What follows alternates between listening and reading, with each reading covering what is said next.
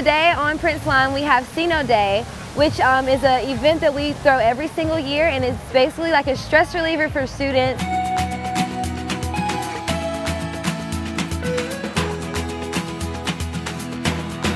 CINO Day is all about just celebrating the end of the year and continuing the tradition and making sure that everyone has fun.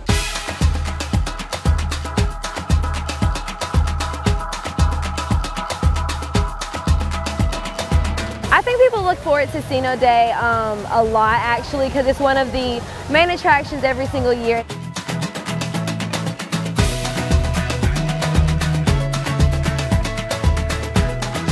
Students are enjoying rides, we have inflatables, we also have fair-like food, and again, it's just taking a break and celebrating, you know, everything that they've worked for.